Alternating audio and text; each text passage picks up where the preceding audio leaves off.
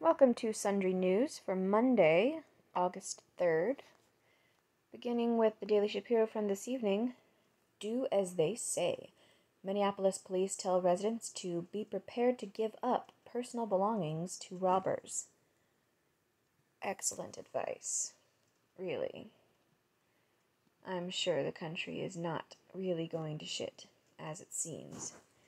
Demand letter from Black Lives Matter activists to Louisville businesses lists 5 repercussions of non-compliance. That's not threatening at all. Pro-Trump Heisman winner Herschel Walker slams pro sports for supporting BLM. I don't think that's right. Good for him. Jersey sales for Orlando Magic's Jonathan Isaac after he stood alone for national anthem. Jersey sales soar. Did I say that? Jersey sales soar for Orlando Magic's Jonathan Isaac after he stood alone for national anthem. That's good. I'm glad of that. I hope he stands firm. Dr. Birx issues new warning as coronavirus panic enters a new phase.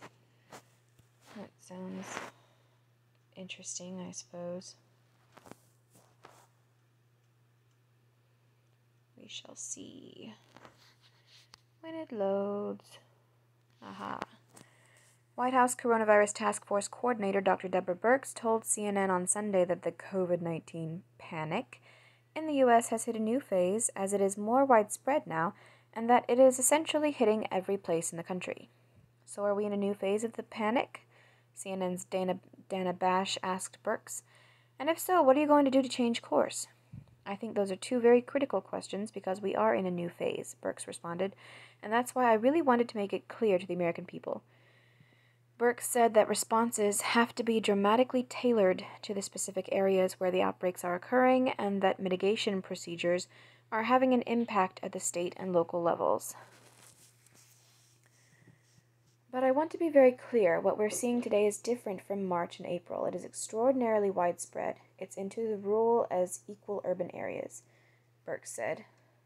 And to everybody who lives in a rural area, you are not immune or protected from this virus, and that's why we keep saying no matter where you live in America, you need to wear a mask and socially distance. Do the personal hygiene pieces.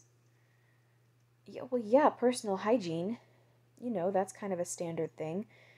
But you make it sound like wearing a mask is for protecting yourself, and that is not true. And why do we... These people need to realize that they're not just talking to old people. But more importantly, if you're in multi-generational households and there's an outbreak in your rural area or in your city, you need to really consider wearing a mask at home, assuming that you're positive if you have individuals in your households with comorbidities, Birx concluded. This epidemic right now is different and it's wide. It's more widespread and it's both rural and urban. Partial transcript. Blah, blah, blah. Going back. Protect your online privacy with ExpressVPN. And tune in to The Ben Shapiro Show. Continuing on with stuff from the Daily Wire. There's that one again. Black man erupts at BLM for blocking road. I got to go to work. I got bills. I got kids. Get the fuck out my way. Good for him. I wonder what they did. Like, did it work? Was he able to get to work? I hope. All these little fuckers. Go get a job. Far-left activists go into Oregon suburbs to go after police precinct. It doesn't end well for them.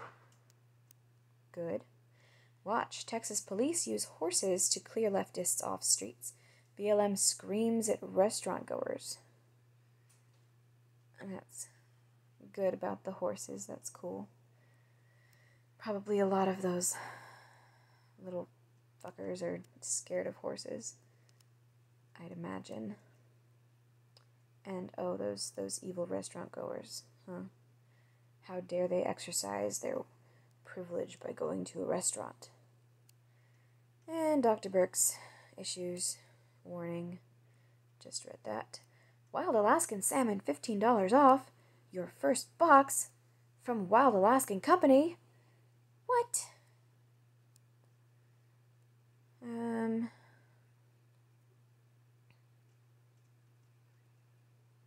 Ben's latest op-ed. I've read that little bit before. There's some ads. And that's it for the Daily Wire. And today we are going to try out this Louder with Crowder newsletter. A masked Nazi couple threw coffee at a maskless man eating a burrito. Then punches were thrown. What is with these people that assault other people who are eating? You can't wear a mask while you're eating. I'm referencing the crazy lady who maced a couple who were having a picnic by themselves with nobody around in a park. And now this, apparently. There's a popular acronym that is used frequently on the social media, AITA. It stands for Am I the Asshole? Some of these masked Nazis need to start asking themselves that. Yes, good point. These students got arrested for writing outside of a Planned Parenthood in chalk. How dare they? Chalk doesn't wash off. Oh, no, wait. Yes, it does. Ugh. Tucker Carlson obliterates Fauci for giving a social distancing pass to protesters. Well, somebody needs to talk about it. From the show, a flashback. Steven Crowder confronts a convicted Antifa thug. What's he wearing? I don't remember this, so I don't know what he's wearing. Riots by the numbers, police casualties, and people killed during peaceful protests. Oh yeah, so I had a brilliant idea. If I ever get viewers, like, a bunch of viewers, and somebody happens to see this, if you know how to hack, because I'm not smart, I don't know things, but anybody who does know how to hack into, let's say, the networks of news outlets, make a little change to where whenever they post an article, it automatically changes the word peaceful to violent and protest to riot. Just a thought. It would be hilarious. It would be amazing. Meanwhile, in Sweden, COVID cases and death plummets without a shutdown, masks, or panic. That just makes me more mad about all this shit. Okay, that's it for that. That was short and sweet. Moving on. The Daily Yahoo. COVID relief bill remains up in air as negotiations resume. Yeah, that's the Democrats' fault. Both the Trump administration negotiating team and top Capitol Hill Democrats reported progress over the weekend, even as they highlighted their differences. I'm sure. Simone Biles goes Instagram official with new boyfriend, NFL player Jonathan Owens. Just us. Simone Biles was previously in a relationship with Stacey Irwin Jr. before their split earlier this year. Okay. Florida man, once bitten by alligator, is chomped by 8-foot shark while on vacation. Oh my. Justin Stuller is now sporting 24 stitches and a small limp after tangling with an 8-foot lemon shark in the Florida Keys. Must be fun to be him. One of the world's most livable cities just went into full lockdown mode as coronavirus cases spike. Australia's second biggest city faces strict lockdown measures for the next 6 weeks as the state of Victoria saw another record spike in coronavirus cases. 671 in a single day. Andrew Yang has a debate warning for Trump and a bold prediction for Biden. Why do we care what Andrew Yang has to say? The former Democratic presidential candidate says Biden is licking his chops for a shot at Trump on the debate stage. Oh, I think it's probably the other way around. The former head of the FDA warned that the Northeast will likely get hit with another wave of coronavirus cases, saying the virus continues to rotate through different parts of the country. It's going to be this slow burn, unfortunately, for the rest of the year, the former FDA commissioner said. So we need to just play through. Just get back to normal and don't sneeze on anyone. It's not that hard. It should not have to be this hard. Featured new podcast episode with Lonnie Chavez from This Is Us. Reading short stories for children. What's hot? Oh, Yahoo search. Trending now. Jamie Samuelson, Eva LaRue. I don't know why I read this. It's an obvious lie all the time. Coronavirus. Penelope Cruz, Kate Goslin, American Financing, Sebastian Maniscalco, Amy Garcia, Cheap Vehicle Insurance, Toyota Tacoma 2020. The reason I say their whole trending now list is an obvious lie is because, 1, coronavirus is always at number 3, very suspicious. And 2, yesterday I had 2 different Daily Yahoo emails to 2 different email accounts with different stories, and the trending now was completely different also. Presumably I got the emails at around the same time, same day. Coronavirus was still at number 3, but everything else was completely different. So yeah, that's highly suspect. Anyway, last of all, we have 1440 in partnership with Clean Cult. Clean Cult. That sounds ominous. Good morning. It's Monday, August 3rd, and we're covering a social media sale, schools inching toward reopening, and arrests in Twitter's biggest hack. Yeah, well, the whole schools reopening thing has been stalled, in Texas at least. Fucking bullshit. Need to know. TikTok on the chopping block. President Trump said over the weekend he may ban the use of the social video network TikTok in the U.S. The platform's parent company ByteDance is the latest Chinese firm to come under scrutiny by Western officials who argue Chinese law obligates companies to share user data and network info with Beijing.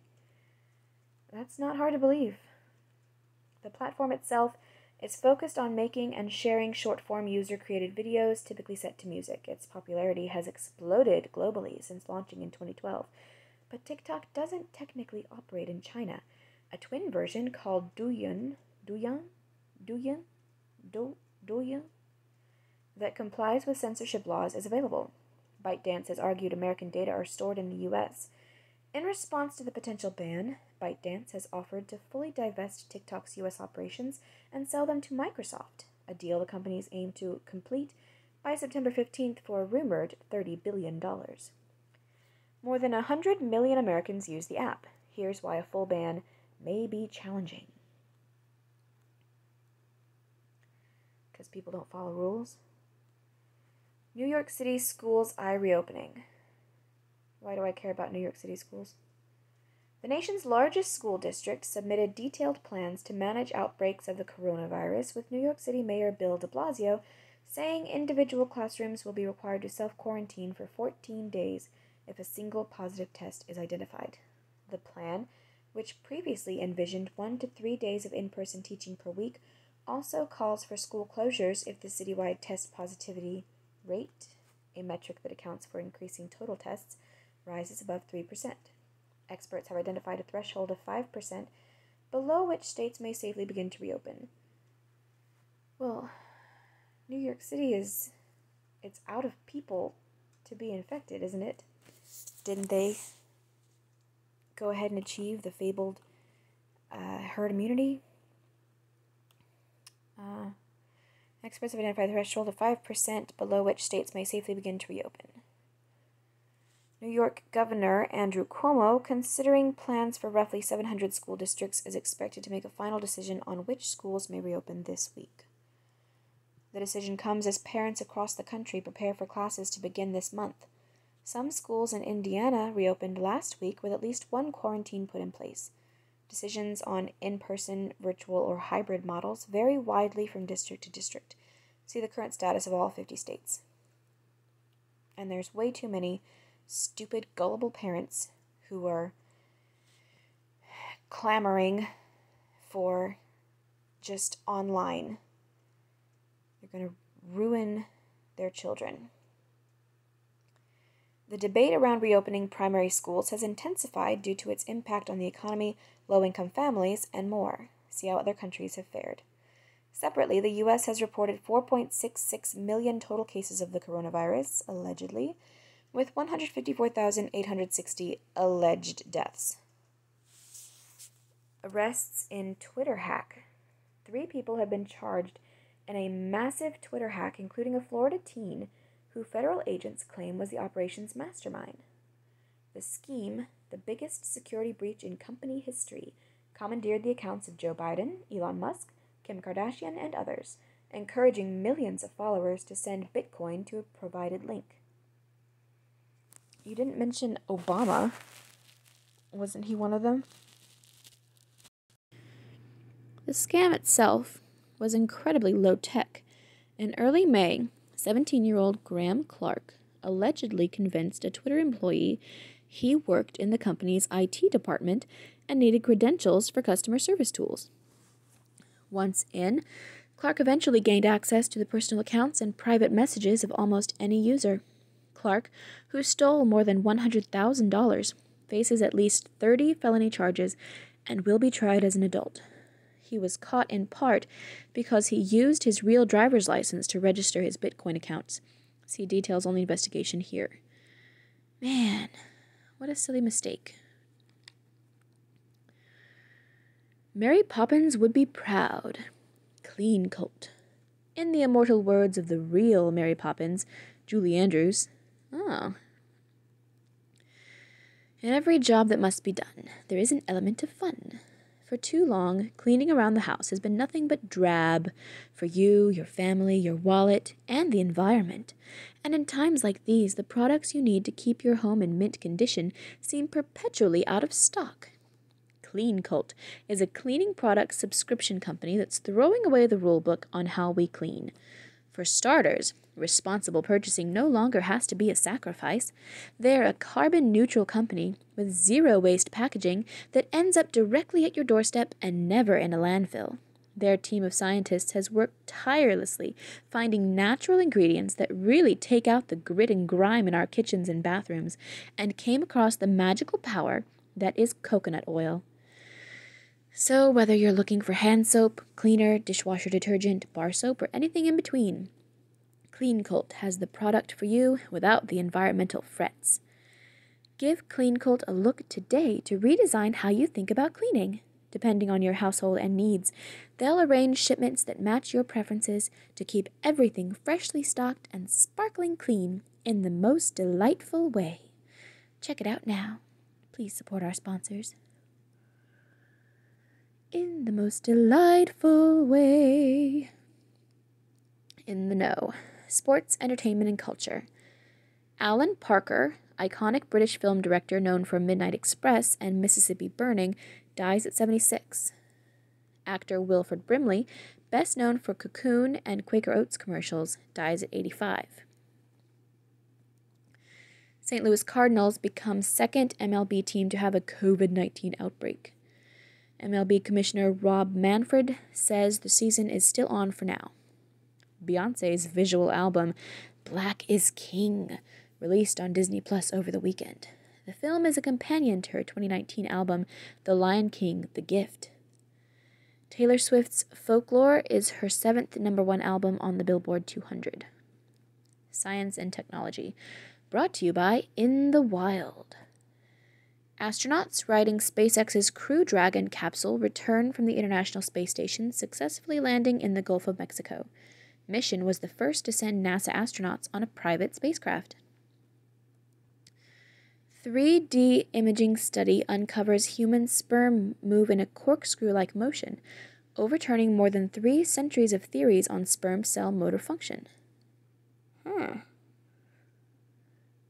Cool. I mean, as long as they get where they need to go, I'm happy. Sediment analysis suggests significant global cooling period that occurred 13,000 years ago was due to volcanic eruptions. Contradicts prevailing theory that a meteorite was the triggering event.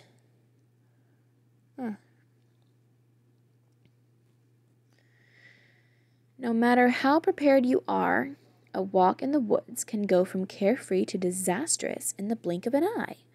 Learn how you can make it out alive if the worst-case scenario ever happened to you. Listen to In the Wild on Apple Podcasts or Spotify. Business and markets. 19 countries using the euro as currency, collectively known as the Eurozone, see a record quarterly drop in gross domestic product of 12.1%. U.S. consumer spending increases 5.6% in June, rising for the second straight month. German healthcare giant Siemens to acquire cancer radiation therapy and software specialist Varian Medical for $16.4 billion. Politics and world affairs. Federal appeals court overturns death sentence for Boston Marathon bomber Dzhokhar Tsarnaev, ordering a new trial to review sentences for death penalty-eligible crimes. Panel found previous trial fell short in screening jurors for bias.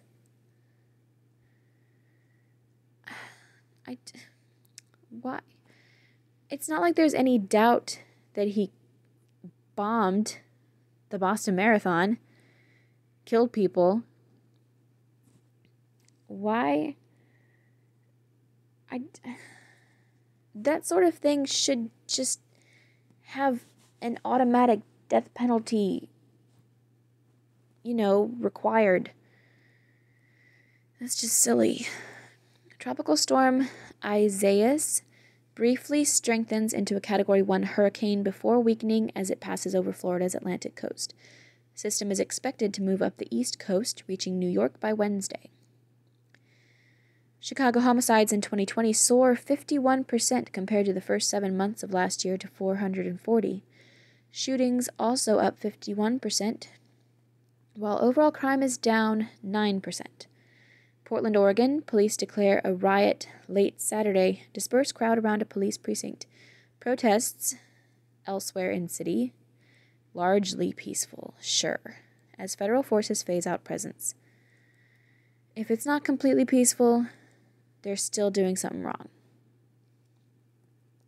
Join the future of cleaning. The Interactive Advertising Bureau named Clean Cult one of the best consumer brands in the U.S. in the first year of launching. They've been featured seemingly endlessly by The Today Show, Fast Company, Refinery 29, TEDx, and many others. Clean Cult's commitment to innovation and sustainability has changed the way people are approaching cleaning nationwide. Join in on the fun today. Please support our sponsors. Etc. 1 in 5 U.S. adults gets their news from social media. I thought it was higher than that. Landmark study pinpoints what makes a good relationship. Italy's oldest graduate survived World War II. Neat. From our partners, impress your boss by suggesting this remote work solution. It's a one-stop, ultra-secure, and extremely simple way to manage Apple devices from one place. Create your free account here. Okay, what is that? Since it doesn't say, Jamf, Jamf, Jamf, now. The panic is causing a spike in RV rentals. Cool. I wish I could hop in an RV and get lost somewhere. Taste buds having wanderlust? Explore this interactive cuisine map. That sounds fun. Camels probably originated in North America, study says. Well, why aren't there any left? I bet the Indians killed them all. The U.S. Marshals are selling Fire Festival swag. What? That's interesting. A pigeon hangs on for dear life as a plane takes off. Oh my. Dumb bird. Clickbait. This German fox has amassed an impressive shoe collection. Is that an actual animal that you're talking about? Or somebody who's German and is really foxy? I'm guessing it's probably the animal, but then I'm not doing it. You're not going to make me click on your stupid clickbait. History book. Happy birthday, singer Tony Bennett, 1926. Happy birthday, Martha Stewart, 1941. Rival basketball leagues merged to form NBA, 1949. Happy birthday, Tom Brady, 1977. 23 killed and 23 injured in mass shooting in El Paso, Texas, 2019. When the uncreative tell the creative what to do, it stops being art. It stops being art. Tony Bennett. Good quote. When the uncreative tell the creative what to do, it stops being art. Yeah, that makes sense. All right, that's it for Sundry News for today. Thank you and goodbye.